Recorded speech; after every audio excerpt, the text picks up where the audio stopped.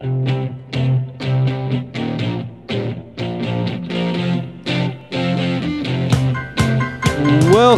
to Up in Your Business with Kerry McCoy, a production of flagandbanner.com. Stay tuned to hear how you can get a copy of this program and other helpful documents. And now it's time for Kerry McCoy to get all up in your business. Thank you, Tim. Like Tim said, I'm Kerry McCoy, and it's time for me to get up in your business. Before we start, I want to introduce the people at the table. We have, who you just heard from, Tim Bowen, our technician, who'll be taking your calls and pushing the buttons. Say hello, Tim. Hello, Tim. And recording our show to make a podcast available next week is our technician, Jesse. Thank you, Jesse. No problem. This show, Up in Your Business with Kerry McCoy, began with Entrepreneurs in Mind, a platform for me, a small business owner, and a guest to pay forward our experiential knowledge in a conversational way. As with all new endeavors, it has some unexpected outcomes, like the show is not just for entrepreneurs and wannabe entrepreneurs, but for everyone. We're all inspired by everyday people's American-made stories of how they worked hard, made mistakes, took risks, and found their voice. Another is that business is creative, more so than I ever thought. And last, behind each of my successful guests is the heart of a teacher. Joining me today is no exception, Mr. Wilson Kanaday. He teaches people about marketing on the internet. And boy, oh boy, what a challenge that is. Google AdWords and Google Analytics have a vocabulary of their very own, making the learning curve extremely challenging. On top of that, he is raising and homeschooling 10 children. And I hope they're all listening right now. And I promise I'll behave today, just for you.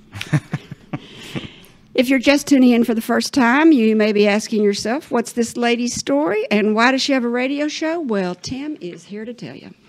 Thank you, Kerry. Over 40 years ago, with only $400, Kerry McCoy founded Arkansas Flag and Banner, now flagandbanner.com. During the last 4 decades, the business has grown and changed dramatically, from door-to-door sales to telemarketing to mail order and catalog sales, and now Flag and Banner relies heavily on the internet, including our newest feature, live chatting. Each decade required a change in sales strategy and procedure. Her business and leadership knowledge grew with time and experience, as well as the confidence to branch out into multimedia marketing that began with our nonprofit Dreamland Ballroom, as well as our in-house publication, Brave Magazine, and now this very radio show that you're listening to. Each week on this show, you will hear candid conversations between her and our guests about real-world experiences on a variety of businesses and topics that we hope you'll find interesting. Kerry says that many business rules like treat your employees well, know your profit margin, and have a succession plan can be applied across most industry. What I find encouraging is her example that hard work pays off. Did you know that for 9 years, while starting Flag and Banner, she supplemented her income with many part-time jobs? And that just shows that persistence, perseverance, and patience prevail. Today, Flag and Banner has 10 departments, and I have 25 coworkers. It reminds us all that small businesses really are the fuel of our country's economic engine, and they do empower people's lives. If you would like to ask Kerry a question or share your experience or story, you can send an email to questions@upyourbusiness.org. Why, thank you, Tim. I know I said this last week, which was that show was not going to be like any other show, and it wasn't. Last week, after a year and a half of being on the air, we had our first returning guest, Maxie Dominguez of I'm going to say it right, Raiz Apparel. Raiz, you got it. I did it. I wish I'd have done it when he was on the show. He came back last week, Maxie did, and gave us an insightful monologue about his past year's entrepreneurial journey. I think that guy's an old soul. Y'all think that? Absolutely. I do too. People, if you didn't hear this young man, or if you're at a fork in the road in your career and contemplating taking another path, you should go and listen to Maxie Dominguez of Raiz Apparel, our episode number 77, and hear what he has to say. It was really, really insightful. And there are lots of ways you can do that. You can go to flagandbanner.com and click on the radio show, or you can subscribe through iTunes, SoundCloud, or your favorite podcast app by searching for flagandbanner.com. At the risk of sounding repetitive, I'm going to say it again. Today's show is not going to be like any other show.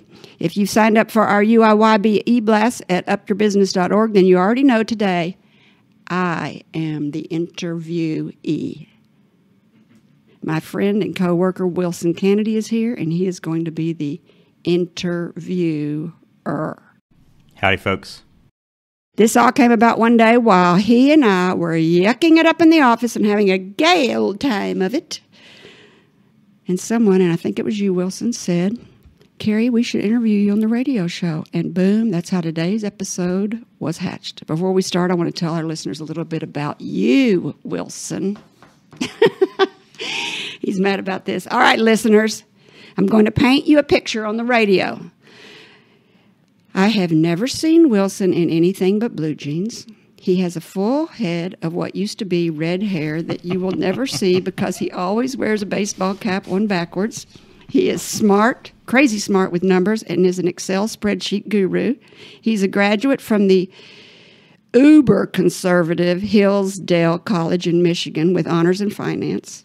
For about 2 years, he worked as an analyst for Stevens Inc. in Little Rock, Arkansas, but couldn't conform to the daily grind of corporate America and went on his own. Imagine that. From his home on the Arkansas prairie, he freelances for numerous small businesses such as mine and for some really big ones like Dillard's, Westco, Carlton Bates, Pandora Jewelry, and the WWE. His specialty is navigating the monster platform for Google AdWords and analytics to help his clients make more money from their websites. I said Wilson was crazy smart, but he's also just plain old crazy. Listen to this part of his life. He is a homesteader bordering on a prepper.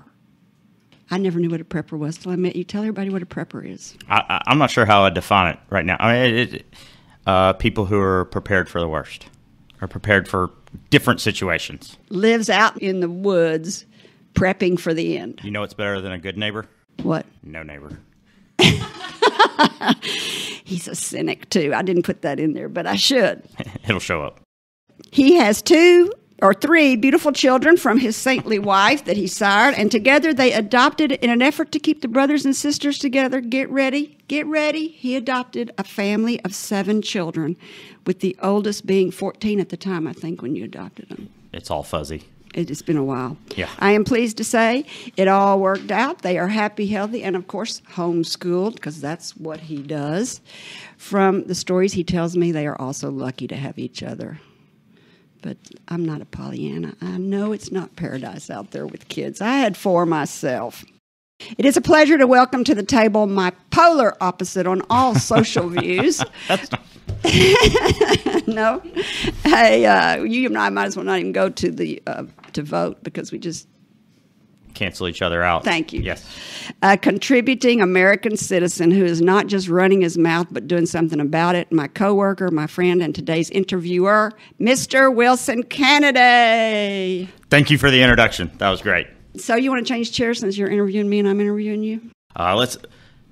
We'll theoretically change chairs. I'd just like to make Tim and Jesse I'm jump around and try to have to go test, 1, 2, test. It would be difficult to do live. I know. It would be difficult to do live. We'd have to make all of our listeners kind of tortured They through can it. pretend All right, shuffle around. All right, we just changed chairs. Okay, what's your first question, Wilson? Man, so I got everything we're doing cleared with legal, so I think And we're that good. legal means your children? We're not getting in trouble for what happens here today. Who's your legal counsel? Don't worry about that. 10 children? Yes, pretty much. You were on speaker when I was on the phone with you this morning, by the way, so it's not like you have to edit anything just for them. I don't even know what we said. All right, We good. won't repeat it here. So this is awesome. I'm just thrilled to be here, thrilled to get your story out. I want that to be the focus of everything we're doing today. But let's go back to the very beginning. And you've got all the boilerplate that we hear at the beginning of every show people are familiar with. So I want to dive in sort of at a different level. It's 1975. How old are you? 20 years old. 20 years old. Mm-hmm.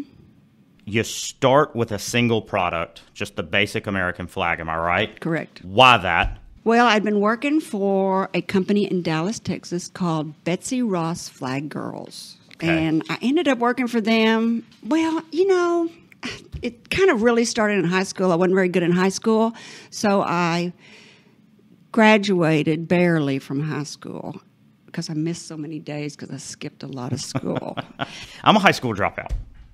Oh, I know that about you. Yeah. Why are entrepreneurs, a lot of us high school dropouts? I don't know. I hear that a lot. Do you know that Jennifer Lawrence, the movie star actress, doesn't even have a GED? Man, I'm ahead of her. She didn't even have it. She quit in 10th grade and went to Hollywood. Man, I wish somebody told me about it in the 6th grade. It would have saved a lot of people a lot of heartache. Shh, don't say that. Already it's bad. Get your education. You need an education. All right. My brother and sister, I'm the youngest of 3, and my brother and sister went off to school. And so they went off to college, and my sister was an accountant, a female accountant back then, which is very, very rare. Because my mother kind of told me when I went off to college, she said, you can be a secretary, a nurse, or a teacher. I don't know how my sister ended up an accountant. But they just all sounded awful. But I picked secretary, and I went to college for a semester, and I was just terrible at it, just like I was in high school. It was just kind of just continued. So I came home, and I became a telephone operator for Southwestern Bell when I was 18 years old. And you are tethered to a switchboard, just like they see in the old movies, you know, with those cables. I did that for about 6 months and thought, I'm going to kill myself if I have to do this the rest of my life. You were actually working the cables. I was pulling those cords just, I know, that a long time ago. Yeah. And you couldn't even get up from your desk without raising your hand, and somebody had to come and plug into your port. And, I mean, you couldn't move. And we worked in 4-hour shifts, and I thought, I'm going to die. It was the best paying job with the best benefits and the best union, and everybody was like, you've got a great job, you need to keep it. And I just couldn't do it. So I came home really upset again, and my mother, and I loved clothes all my life. So my mother said, in the back of your 17 magazine, there is a school, a Votex school, kind of before Votex schools were popular, and said, why don't you go to this school in Dallas, Texas? It's 1 year, and their focus is on fashion merchandising. And I was scared to death to go to another school, but I said, okay. So I packed up, and I went to Dallas, and I lived in these apartments with girls. And we took a bus over to the Apparel Mart, and we went to school actually in the Apparel Mart. And because it was a Votex school, it moved really, really slow. And because it was for kids that had graduated from high school, we had a lot of college courses. But instead of doing them in 3 months, we took a year to do it. So like I took Accounting 101, but we did it over 12 months. So I learned it. We did everything in the classroom instead of having to go home and read it and do it out of the classroom, which I was not good at reading. Yeah. I mean, I guess I'm dyslexic or something. And then we took first year of law, first year of marketing. We took all this first year stuff. And I graduated with straight A's, and I thought, oh, awesome, I'm pretty smart. And I was working 2 jobs there. And so I thought, well, when I graduate, I'll just go to work for Neiman Marcus. I was already working for Neiman Marcus and Sanger Harris, 2 department stores that were really big. And I thought, well, I'll go there and be a buyer. Well, the recession of 1974 hit, and gas lines were around the corner, and people were not eating out. People were not buying clothes. People have no imagination for this now. What do you mean? Like gas lines and nobody eating out. Like has it ever been like that? Like, have you seen it like that since?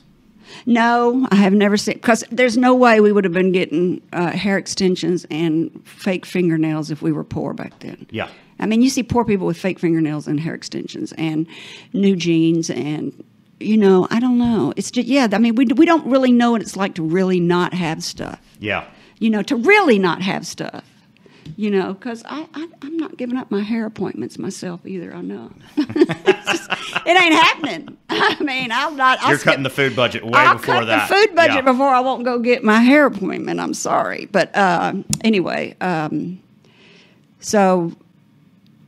You're in that time, and you're looking around, the economy sort of tanking. You thought you were going to be a buyer at Neiman Marcus, but now... I'm not going home. I'm not going back to Little Rock. I am not going back home again. I've already done that after college. I am not going to be that person that keeps running back home. So I go to Snelling & Snelling, an employment agency, and they get me a job selling flags for this man called Betsy Ross Flag Girls that's still in existence today, Jack Casey. And I went there, and I was scared to death, and I was probably 19 now, or maybe just barely 20. I only worked there 6 months, and and this lady taught me all about the flag business. And then after about 2 weeks of, learning about American flags and state flags and the different fabrics and the different sizes, she just turned around to a map on the wall and pointed to it and said, all right, go out to Irving, Texas, this part of Dallas, and drive around. And every time you see a flagpole, go in and ask them if they want a flag. Because flags were out every 6 months to a year. So I just drove out there in my little Camaro and started selling flags door to door, and I was so friggin' scared. I can't even tell you how scared I was. I mean, I'm walking in. Well, that's not secretary or teacher or any of the things that your mother outlined for you. That's because I couldn't do that. That's getting out and... Well, I think a lot of salespeople might be dyslexic or something, because we have to learn to make money another way, because we can't sit at a desk. If I could have been those other things, I absolutely would have taken that safer route. I mean, if I could have been a great secretary and typed like my girlfriend 110 words a minute, I'd have done that in a New York minute. But I just couldn't. Yeah. I mean, and you just had to. And I wasn't going to ask my mother and dad for money. Mm-hmm. I mean, you just didn't do that, So you felt necessity. Like it was just, this has to work. Yes, because my mother and father were not rich, and they, if mother was going to give me money, then that means she was going to not get a new pair of shoes, Mm-hmm. So I wasn't going to do all that. So I was going to have to make it work, and so I just started going door to door. And back then, you had purchasing agents everybody had a purchasing agent, and you didn't call them up back then, and you didn't email them back then. You walked in the front door, so you got to see all these purchasing agents. You just walk into the secretary, because we actually had receptionists, rather, mm-hmm. that were at the front, and you said, I'm here with Kerry. I was Kerry Krause back then. I'm Kerry Krause with Betsy Ross Flag Girls, and I sell flags for a living. Is your purchasing agent here? I saw yours was worn out outside. She said, oh, just a minute. So she'd call me in there, then he'd come out, then he'd ask me in the back room and pin me against the wall, and I'd run out the back door. No, I'm just kidding. No. We're going to come back to that. That's a later section. I think that was a shoot comment right there. I look back now, I got to see a lot of male purchasing agents because I was cute and young and naive. And it was fine. I sold a lot of flags, but after about 6 months, I was like, my roommate I was living with, she was moving home, and what else? My I don't know, the rose had fallen off the bloom. Is that it? Yeah. Is that the way you say it? Yeah. Yeah, and I just didn't have anybody left in Dallas. Everybody from school had gone different directions, and so I thought, well, I'm going to go home. So I ended up going home with my tail between my legs after all, and when I got there, I said to my mother, Mother, what am I going to do? And she said, Kerry, no, actually, I went home to see my brother get married, and when I was home, I was kind of down in the mouth, and she said, why don't you move home? I said, I can't do that. She said, come on. And I said, what would I do? She said, we'll start a flag company here. And I said, could we do that? And my mother and father were small business owners. My dad was a bill collector, and my father owned A1 Ambulance in North Little Rock, which is a whole other story. But anyway, they knew a little bit about small businesses, and so Mother said, well, just... So you kind of had an example. You didn't think you needed to be a corporate career type because of your parents. They would have liked for me to. Yeah. Being a small business owner, Dad had good years and bad years and good years and bad years. You know how that is. Yes. Preach. You know how that is. Roll Tide on that. So Mom said, well, while you're home, why don't you call the Secretary of State's office and call the school board and find out where they're buying flags. So I did. I called around, and they said, from California. And so I told Mother, and she said, well, you go back and find out where to buy flags from and come back here and start your own flag company. And I said, can I do that? She said, it costs $50 to get a license at the city of Little Rock to start a business. That's all you need. And I had $400 in the savings. And I said, okay. And so I went back and did that. And when I came back, she said, you need to call this businesswoman in North Little Rock, Irma Dumas, who owned Irma Dumas Dress Shop. She said, ask her for advice. And so I called her up, and I told her who I was, and I told her I was wanting to start my own business, and did she have any advice? And I have no idea what she said, but it was the first time I ever picked up the phone and really made a good cold call. And so that was another huge leap, to pick up the phone and make a good cold call. Walking in cold off the street, learning to use the phone to make cold calls, those were important things. So you used to be intimidated to do these kind of things? Everybody's intimidated. No. People who meet you now can't fathom it. I almost didn't graduate from high school because I couldn't stand up and make a speech in speech class. the first time I had to stand up in a business room and say to people, they were like, go around the room and everybody stand up and tell who they are. And I was like, oh, my God. My hands were sweating so bad. My armpits were so wet. I stood up and said, okay, here's what I said. I'm Kerry McCoy, and I own Arkansas Flag and Banner. It was the scariest thing I've ever done. I'm kind of rocked back a little bit right now. I'm dead serious. Oh, my gosh. So I'm going to have to come off from high script school. because here's this, like, girl who can't do anything. I could do something. Well, yeah, you could do something, but, like, you were scared to call. And show up. Everybody is scared to do that when they're young. But when we see people like you now, we think it's natural, and it's been that way all their life. So how on earth did you get from that girl there? Did your personality change? Like, everybody's personality changes every 10 years. I was a mother for 1 decade. I was a 20-year-old have-a-good-time girl for 1 decade. You're going to avoid those stories. I was a 30-year-old mother of 4 and a 40. Actually, I had my last kid at 40-ish, so in 40s. Businesswoman. Everybody changes all the time. I mean, now I'm the matriarch. Who would ever think? I mean, when you're 20, you ever think you're going to be a matriarch of a family? And now I'm a matriarch of a family. They call me up and ask me questions, and I'm like, oh, my God. Somebody wants my advice. I used to do that to my mother, but she's gone now. So your mother basically said, hey, it's $50. You felt like she believed in you when she said that? My mom and dad always believed in all their kids. Because you have certain people who are sort of motivated by having a chip on their shoulder. Like, I'm going to show them. Then you have other people who seem to be motivated by, well, I've got great support, and so I can just let it rip. You're more in the great support, let it rip category? No. Mother never went to one PTA meeting. She never darkened the door of one school I was ever at. But she believed in you on this business side. My mother, what's those people that are scared to go out of their house called? I don't know. Agoraphobic. My mother was an agoraphobic. He does do that. He thinks of words for me all the time. That was Tim, y'all. My mother was agoraphobic, and actually in her 60s had to take that drug Paxil or something to go out of the house. So I think my mother pushed me out in front of her a lot because my mother was agoraphobic, maybe.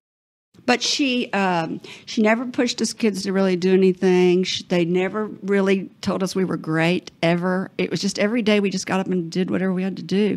I guess there was this sense of responsibility in our family where I look at other people's parents sometimes and I'm like, wow, I had really just nice, normal parents. They weren't there's not one word to describe any of them other than just good people. They weren't anything. We got to take a break. Awesome. All right. Tim, do you want to take a break and I believe we should. All right. Let me tell everybody who we are. We'll continue our conversation with me, Kerry McCoy, president and founder of Arkansas Flag and Banner, and Wilson Kanaday, a self-made man and a freelance Google analyst expert who's interviewing me. And at the bottom of the hour, which is like 5 minutes away, we'll take calls, so listen and get your questions ready. You're listening to Up in Your Business with Kerry McCoy, a production of flagandbanner.com. If you miss any part of this show or you want to learn more about Up in Your Business, go to flagandbanner.com and click Radio Shore. Or you could subscribe through iTunes, SoundCloud, or your favorite podcast app simply by searching for flagandbanner.com. Lots of listening options. We'll be right back. Arkansas Flag and Banner is proud to underwrite Up in Your Business with Kerry McCoy. McCoy began this broadcast a year and a half ago with the intention of offering a mentoring platform for those with an entrepreneurial spirit.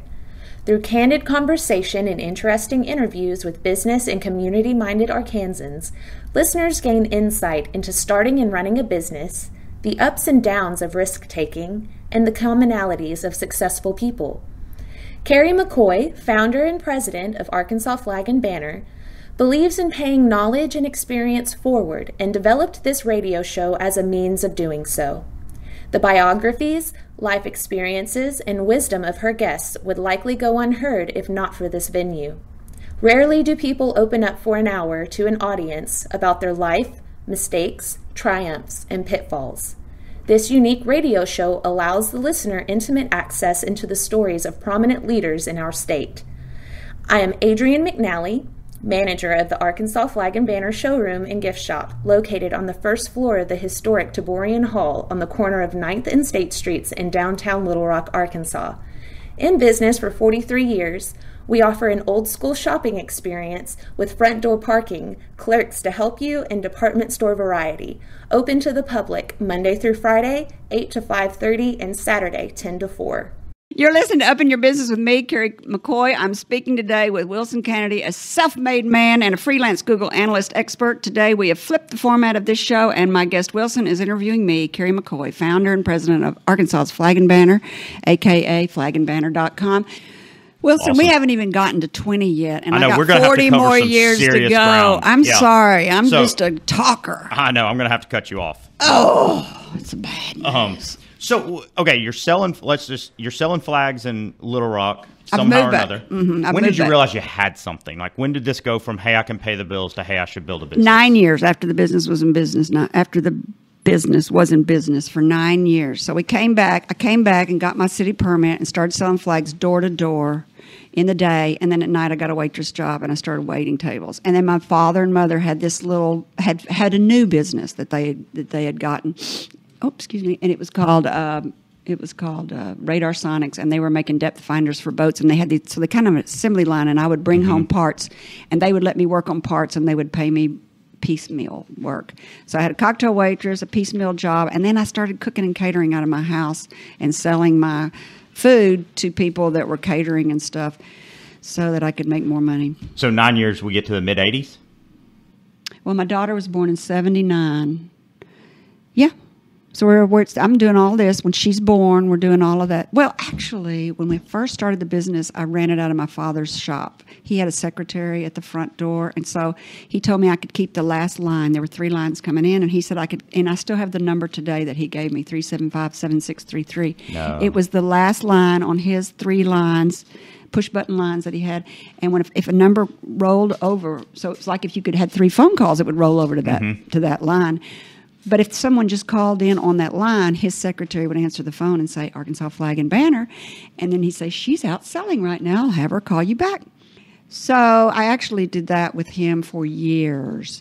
And then when my daughter was born in 1979, I moved it into my house. And they invented, the year my daughter was born, they invented those answering machines. Oh, yeah.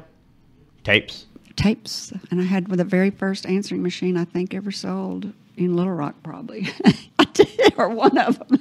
I ran down, got that sucker, and put that on, and so I could, So the world is so much different now. Oh, my gosh. And changes every 10 years so much. But socially, here you are, you're a young woman, and you're starting a business. Arkansas is not at the cutting edge of progressive culture. Were there advantages to being in Arkansas and trying to do this, and were there disadvantages to being in Arkansas and being a woman trying to start a business? The advantage of being in Arkansas is it really is the land of opportunity. You're a big fish in a small pond. So it's easier to make mistakes and to grow and to fill niches that are not filled. I mean, you couldn't go to New York and try to sell flags because there would be 5 companies already up there doing it that had years of experience. Yeah. So it was really great that it was a wide open, clean slate for me to start doing that, to start selling flags. And then it was also in the 70s, so I was a quota. Women's lib was big, and females were people were having to meet quotas. So I was woman-owned business. So people almost had to buy from you. Well, they didn't have to, but they loved it. There was nowhere else to buy in Arkansas Yeah. And then they got to check the woman-owned box that, hey, Camp Robinson is buying flags from a woman-owned business. I get to check that box. Mm-hmm. So all these government entities were like, she's a good quota. She's one of my quotas. And then the other thing is I got to buy a house when I was in my very early 20s, like 21 and single.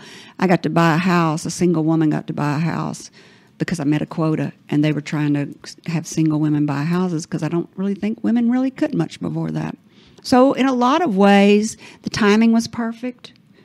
Being a female was perfect. And when I sent out letters, I didn't realize this, but my name, Kerry, Kerry, is a boy's spelling for that name, and I didn't know that. And so a lot of people would think I was a man if I worked with letters, and we worked with letters back then. Everything. So you was kind of manly. got some benefit of the doubt, and then you got a different benefit of the doubt. Mm-hmm. I just played the angle whichever way I needed to. So you never You never took it as a negative. You're like, oh, this is harder because I'm a woman. Never. Never. It never crossed my mind. It never crossed my mind. That's astounding. I mean, I'm not saying that it's astounding about you in general, but just the... I never found any, the only real handicap I ever had in my whole life was my inability to do school well. And I'm fine with that now. But let's talk about that. I mean, look at where you are now and some of the stories you told earlier. What value do you put on college? Well, I tried to get all my kids to go do a year of college a year of work before they went to college. And, all you got to do is say that, and they'll do the opposite. So they all went straight into college and all graduated and did really good. Yeah. If I'd have said, you have to go to college, none of them would have gone. But they'd still be backpacking through Europe. I know, but I was like, why don't y'all take a year off and figure out who you are and then go to college? And they're like, nope, got to go straight into college. So, I love college. I think college is fine, but I don't like it when you want to be 30 years old and you keep going back to school and you keep going back to school, and then you go in and you try to apply for a job and they say, what's your experience? And you say, well, I'm a professional student. I've been a student my whole life. Yeah, sweet Moses. Give us some experience. I want some experiential knowledge that you've gained. There's just some things you cannot learn in the classroom. Oh, yeah. So, after my daughter was born, I moved it into my house, and right about that time, the Lillian Vernon catalog became popular. Gotcha. Well, I hate to skip ahead, but we've got limited time. All right. 1995. 1995. The way I understand it, you go to a luncheon that's hosted by Aristotle. No, it's hosted by a college, University of Arkansas at Little Rock. Okay. It was hosted by who stood up and talked about the internet there? I don't remember, but I was at a round table sitting next to Marla Johnson from Aristotle. Okay. And she started telling me about this crazy thing called the internet. And I knew, and she might have even said like information superhighway or something ridiculous. I'm sure she did. I mean, World Wide Web. It was back then. I know. Like, remember we used to like the fibers. We did the graphics as like the road and like the little data pieces where the cars going down them. I mean, it was all hokey, but we didn't know what we were talking about, so it worked. So, 1995, you get this idea of the internet. What was said to you in 95 where you're like, oh, this is what I got to do? Because it's not what everybody was doing at the time. There were still yellow pages. She just started talking, or we all started talking. Somebody else at the table was talking about how people will just go onto your computer and they will type in these things they want and search for it, and then up it will pop. And I was like, I was already doing $11,000 a year in yellow page ads. Flags and banners are flags. Mm-hmm. Mostly, so flags are a specialty item. You cannot walk in anywhere to a store and go, I think I'll buy a flag. I mean, you can now at Walmart, but back then, a little bit, and only around the 4th of July. But if you want a flag, you have to search for it. So at the time, everybody was searching was using the yellow pages. So we were in yellow pages all over the United States. Everywhere we could afford to put our name, we were doing that. Part of the reasons we named Arkansas Flag and Banner Arkansas Flag and Banner with an A is because it moves you to the front. Because it moves you to the top. And my mother said, you want to try to have a name that starts with an A. Yeah, AAA flags. I mean, that's what people would do back in the yellow pages days. That's exactly right. So I was Arkansas Flag and Banner, moved me to the top of the page wherever I ran a yellow page ad. And when she said, and so I'd already figured out that people search for my product. Yes. Then they find it. And I defined it as a specialty product. And then when she said they're going to search their computers to find flags, to find anything, I was like, this is the next way I'm going to reach customers. So I went back and I called her, and she named Arkansas Flag and Banner. She taught me so much stuff. I was like, what's the difference in an email? I mean, really, it was just, God, she's like you trying to explain to people Google AdWords language. She was trying to explain to me internet language in 1995. I couldn't even understand it. Well, there were naysayers too. Like in 95, there were people who said that this is a fad and it's going to go away and it's a stupid investment. There were Absolutely. People that said no one will ever shop on it because they'll never have the security. Never give a credit card. Well, the very first website we did was just a yellow page ad. There was no shopping cart on it. She named the company Flag-Banner. It cost $20,000 in 1995 to put up a yellow page ad, basically 4 or 5 pages, and she did their company did the whole thing. I couldn't even fathom what I was supposed to do. I knew I wanted to do something. She named it Flag Dash Banner. She took my catalog and she made a beautiful landing page. And back then you made these landing pages that were these entry-level pages. You know, you didn't have any content on it. It was just a pretty graphic, and you clicked on which department you wanted to go to. Like, I want to go into the flags. And then you went to the flags page and you read the content. And but $20,000, how big of a risk is that? Oh my God, it damn near bankrupted me. And nobody was buying. Then we did another one within a year with a shopping cart and couldn't get that to work worth the crap. And then we did another, probably all the way till about 1998, I think I put a second mortgage on my house, actually. Or, no, I think I went to the bank and took a mortgage on I don't remember what I did. It's been so long ago. But anyway, I had to go. We almost bankrupted trying to figure the internet out and trying for Americans, the users, to catch up to us, because they were not, just like the naysayers were saying, they were not ready for this. And I was ready. Marla was ready. We had done probably 3 renditions of the websites, frames and Java. I don't remember. But it's all the mess. They loaded weird, and it was all done in frames one time. And then we put the shopping carts on, and the shopping carts are not good. And they won't link to your accounting package, so you have to go retype every dadgum order that came in. Yeah, luckily you weren't getting any, so it wasn't that much of a problem. Don't solve problems you don't have, I'd like to. I remember the day we sold $200. I remember Wendy Ross was working for me. She ran it. She goes, "We sold $200. We sold $200 on the shopping cart." You're like, great. That means I can pay you for like 3 months ago. Check's on the way. Don't worry. I really thought we did the jackpot, though. But you have this gut feel. Yeah. And haven't you managed a lot on your gut feel? Yes. This radio show is a gut feel. I love this radio show. Have you heard the story about this radio show and how it came about? Oh, too bad. And I've been in the background talking to your staff the whole time, telling them I think this is nuts. But here I am. This radio show? Yes, I'm one of your naysayers. I was. I mean, obviously, I'm here now. I'm like, what are we doing? Everybody naysay everything I do?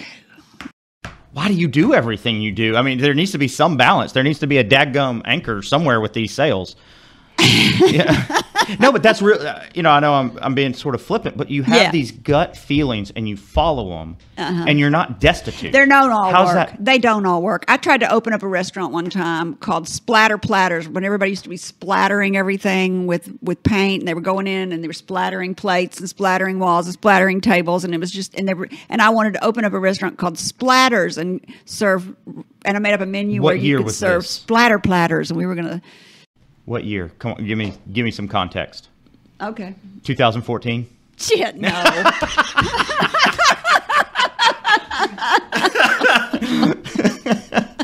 So when was Splatter Platters coming along? Well, before I bought the Taborian Hall downtown, which everybody thought I had gone bonkers to buy the Taborian Hall downtown. And that damn near bankrupted me too, but it didn't. How many near bankruptcy stories do you have? Because you've mentioned like 3 in the last I have 3 that seconds. I can think of right off the bat, so that means probably 4. I can think of 3. I've refinanced my house twice. I've refinanced the Taborian Hall once, and I've borrowed money from my mother once. People don't understand that.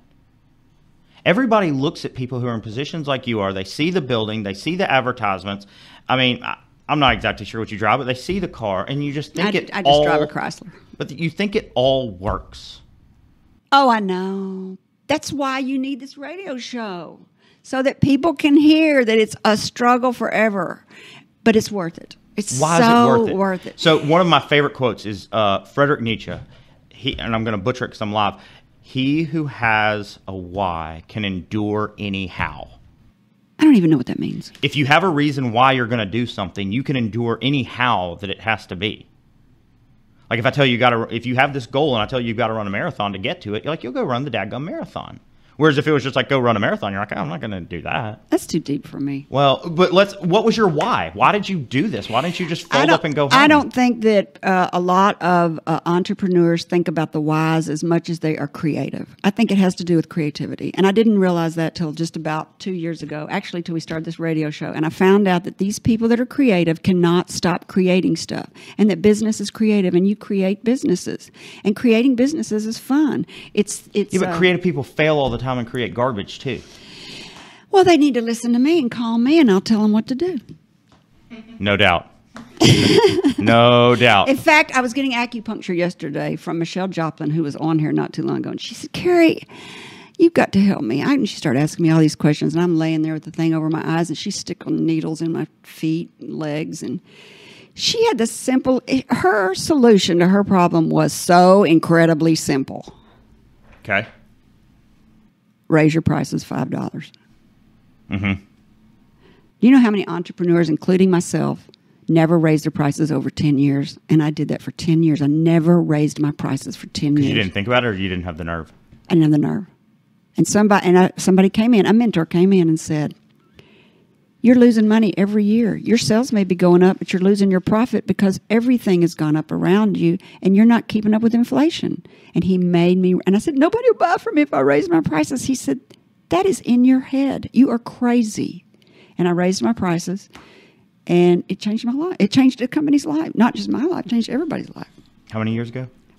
Probably 15, 20, probably 20 years ago. 20 years ago. I've been in business 40 years, so probably 20 years ago. He was a mentor of mine. I recommend everybody find a breakfast club or something with business mentors over them. The Small Business Development Center, who has also been on here, put together a breakfast club for a bunch of us people that wanted to. We met once a month at a breakfast, and there were some older people in there that had been in business for 40 years, and then there were younger people in there like me that would come in there with their problems, and they would just answer them. They had done it all. They had the answers. They were just like, well, you need to do this, you need to do this. And even when it was somebody else at the table with a problem, I heard the solution, because all businesses have the same problems. Hiring issues, training issues, money issues, sales issues. They're all the same.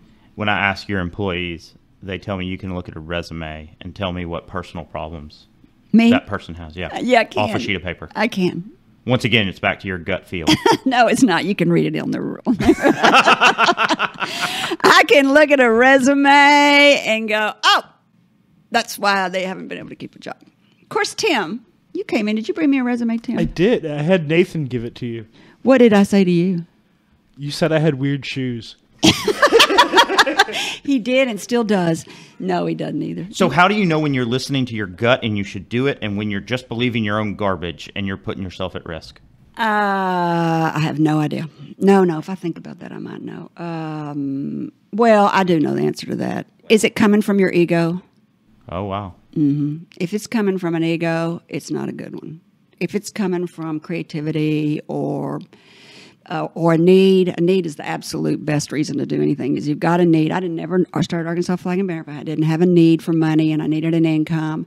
I'd have never worked all those jobs out of my home if I didn't need an income and I didn't need to stay at home with my daughter.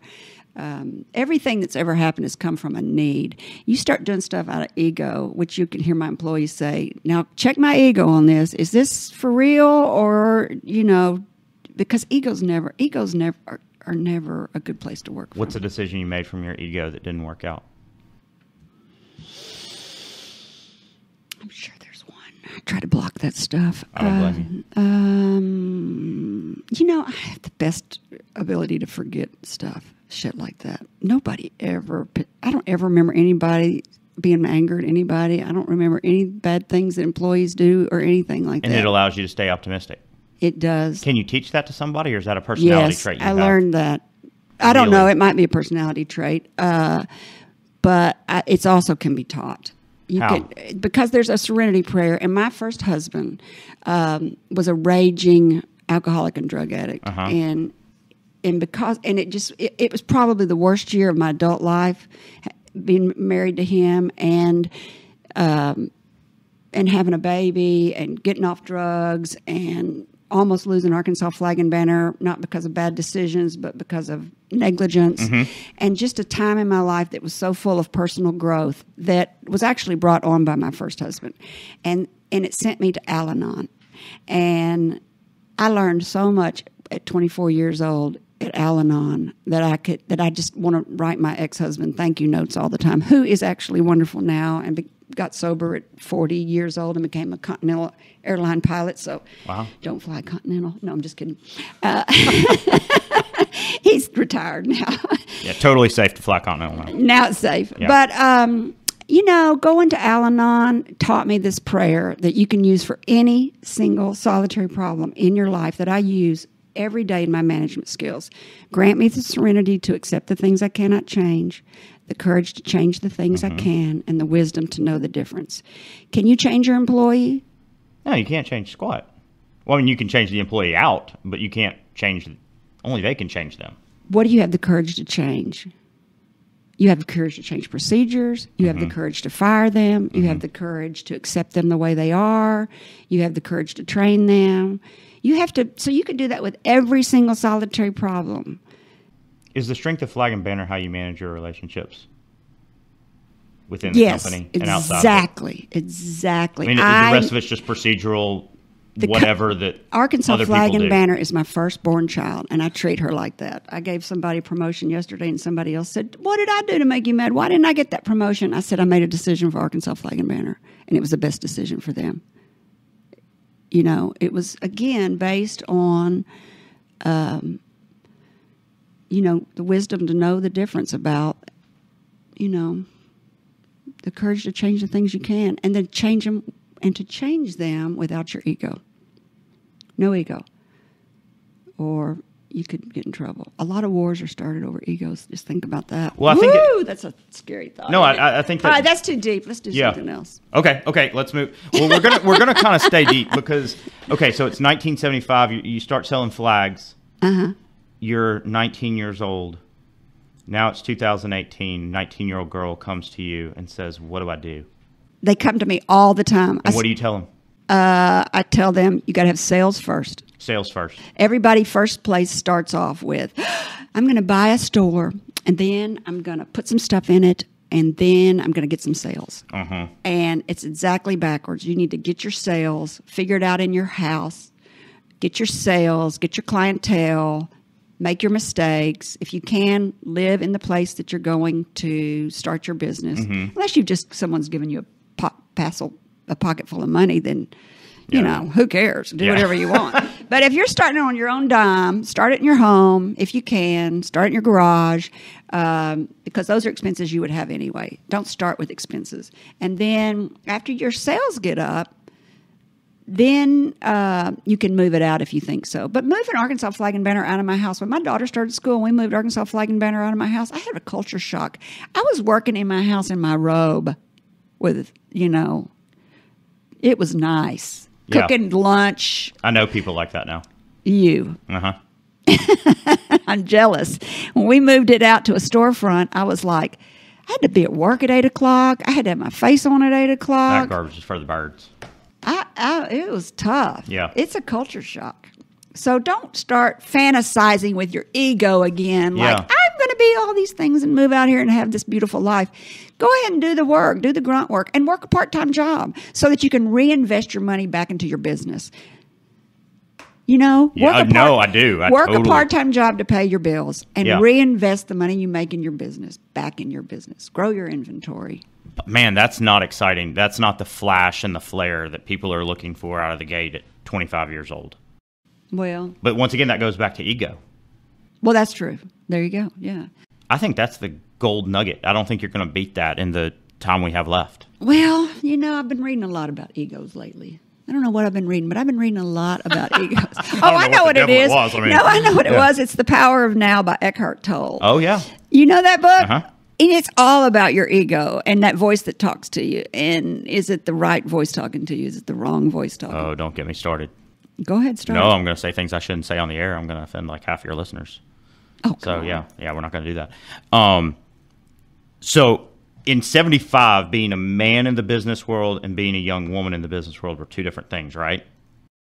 Not to me. Not to you, but that's the narrative today. Is that fair? I don't think that is. No, I do not think that's fair. I do not think the fact that it's the narrative, like women in the workplace versus men in that's the workplace. The media. Okay. They're only gonna jump on if it leads, it leads. That's all they're gonna do because that's what humans want to hear about. And I was at a women's luminous weekend a few weeks ago on a retreat, and the woman said the reason why humans like to hear the bad news was a defense mechanism. I don't know if this is true or not, but she said it was a defense mechanism because if you were living in the woods and sitting around the campfire and you heard a rustling in the bushes, you'd be always listening for the bad news. Mm-hmm. And that was how you saved yourself and protected yourself. And we haven't, isn't that interesting? Never heard that before. So it's like evolutionary. It's evolutionary. They were always looking for the bad news. It's just that now it's a kind of a modern way of doing it with all this TV. Because we're still us. Because we're still us. You still hear the snake rustle in the grass, even though we're sitting inside. Those things that fire off in our brain keep firing, even though there's no... So that's why you hear that on the news. And that's pretty much why I've quit watching the news. Man, I love that. Isn't that good? Yeah. And that's kind of why I quit watching the news is because it's not beneficial. All right. And it kind of stirs up stuff that doesn't need to be stirred up. I don't think it's good for women's lib to keep beating the same horn, beating the same old drum that was beat 40 years ago. You know, we have a saying at Flag and Banner, so what now? I don't want to hear that so-and-so messed up that order. Okay, the order's messed up, so what now? Yeah. I don't want to keep beating up on the guy that messed the order up. I don't want to keep beating up on the customer that's an idiot. I want to go, okay, so what now? I don't want to keep beating up on what we did back in 1900. I don't want to keep beating up on what we did in 1960. I don't even want to beat up on what we did in 2010. I would like for us to learn from our mistakes. Yeah. I would like for us to go, you know what? We don't need to start another war. There's never been a good one, ever. Yeah. Except for maybe, well, no, that wasn't a good war either. I can't even ever think of a war that I'd be like, yeah, that's a good idea. Let's have a war. The Revolutionary War, that's the only one I would say.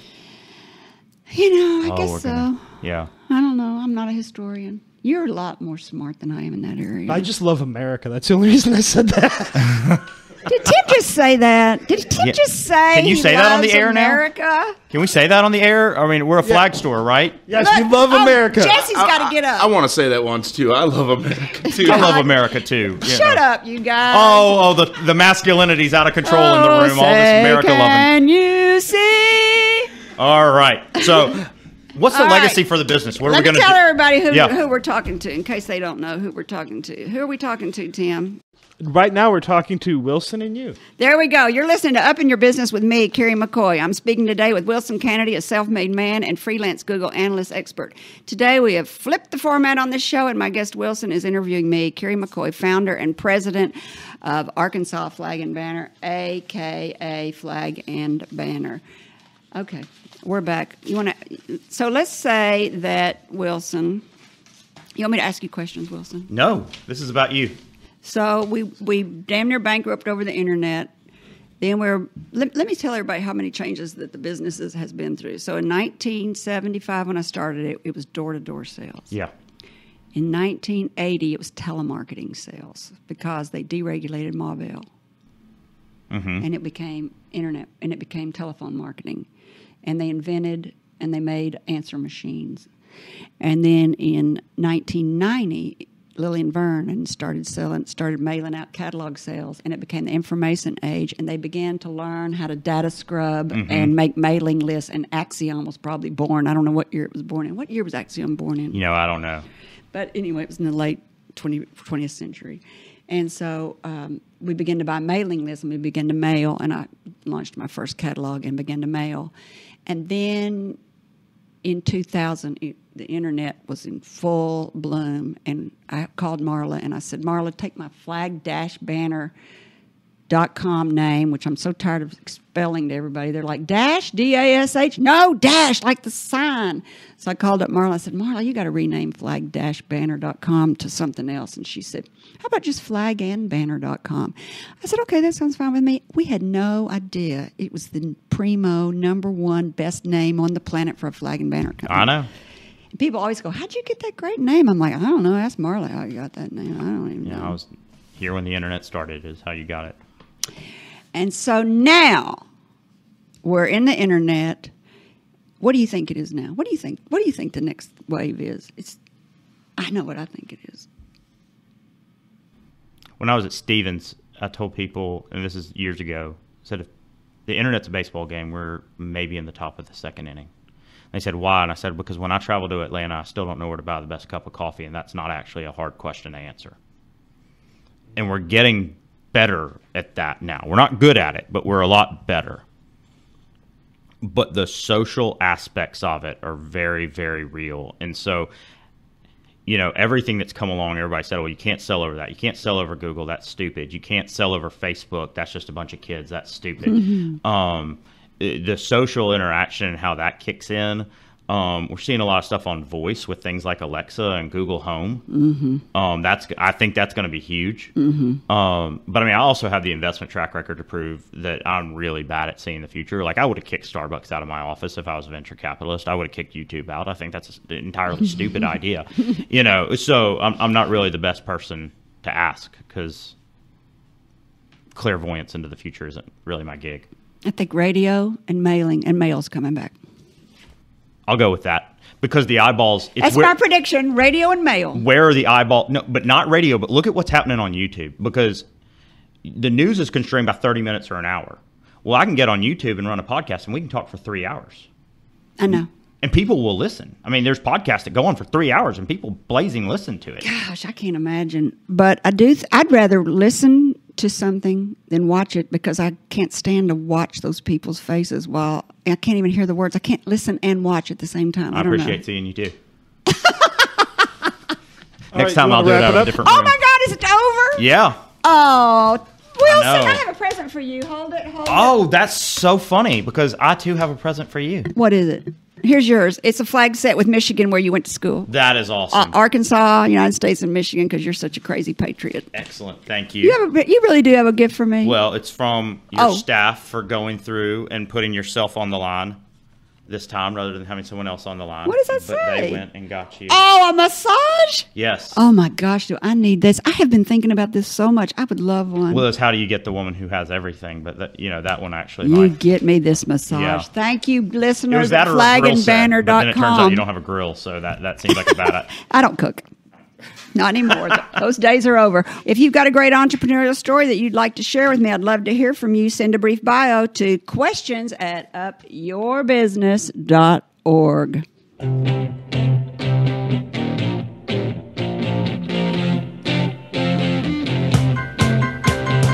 You've been listening to Up in Your Business with Kerry McCoy, a production of flagandbanner.com.